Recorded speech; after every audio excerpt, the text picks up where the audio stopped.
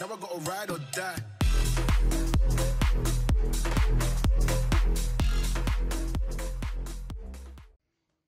Hello guys. Today we are going to be servicing my Mercedes Benz 1824 truck. We are going to be changing quite a few things. This is an air dryer, which separates water from the air system. It is located right here on the driver's side. Also, we will be changing the air filter. It is located on the passenger side under the truck cabin right here. And it's secure with a 17mm nut from underneath. The fuel filters are located on the engine top, under the truck cabin.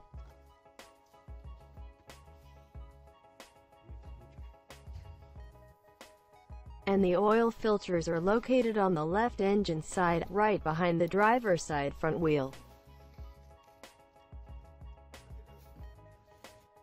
Let's start. So firstly, we are going to need to remove the old oil from the engine, by unbolting the bolt on the bottom of the oil pan.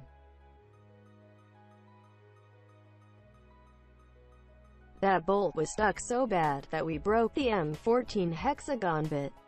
We managed to unbolt that bolt after heating it a little bit. To make the oil spill out faster, remove the oil filler cap in the front of the cabin. While the oil is spilling out of the oil pan, we can remove and replace the oil filters.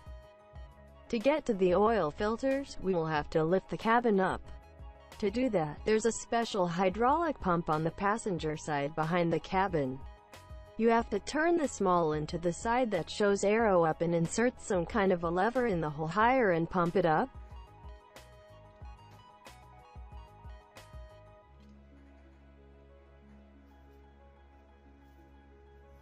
But before lifting the cabin up, we will have to unlock it.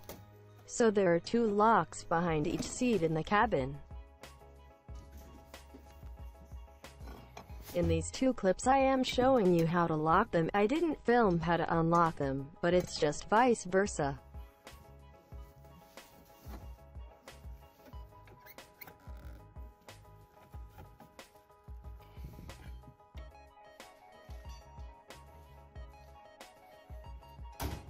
So, we need to unbolt the bolts that hold the filter in place. After that, just wiggle the oil filter out of there. This is oil filter holder. Let's put it aside for now.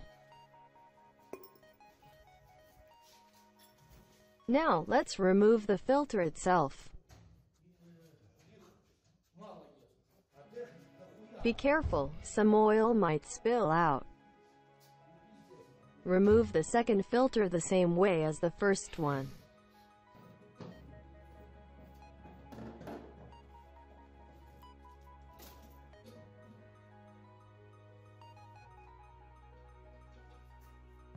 Oil holder cap has two rubber seals that have to be replaced every oil filter change. New seals come with the new filters. So just remove the old ones and put the new ones on the cap.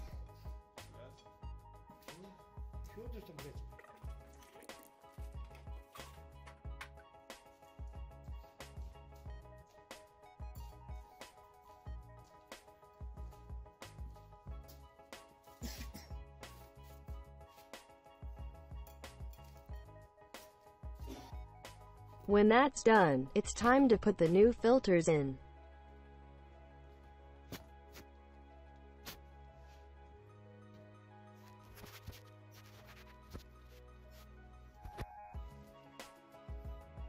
Just push it down. Once the filter is in place, take the bolt that holds the oil cap, remove the old copper washer from it and put on the new one. And then, just bolt it on. After all the oil is out and the oil filters are changed, fill up the engine with oil through the oil filler cap. To change the fuel filters, the easiest way is to remove these two bolts that hold the fuel in and out hoses from here. Then, remove these bolts and take out the whole fuel filter assembly, which will make your job a lot easier. Since I didn't do it that way, I had a lot harder task. These two bolts hold the caps that cover the filters, so remove them in order to get to the filters. When the bolts are out, wiggle the caps from bottom and they will pop right out. When you got them out, replace the filters. And then, you will have to replace the rubber seals that were left on the assembly.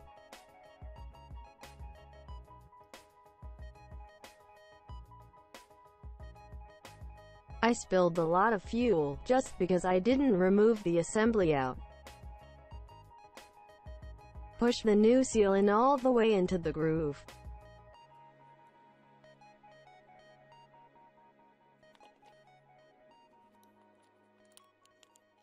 What's left is to put the cap with the new filter back on and bolt it down.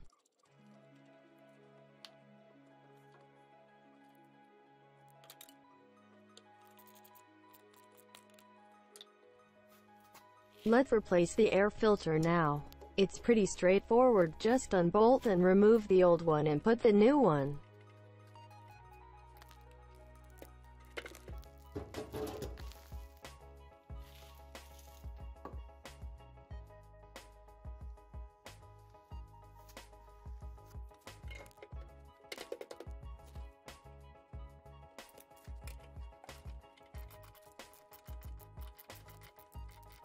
And the last thing that we are changing is the air dryer.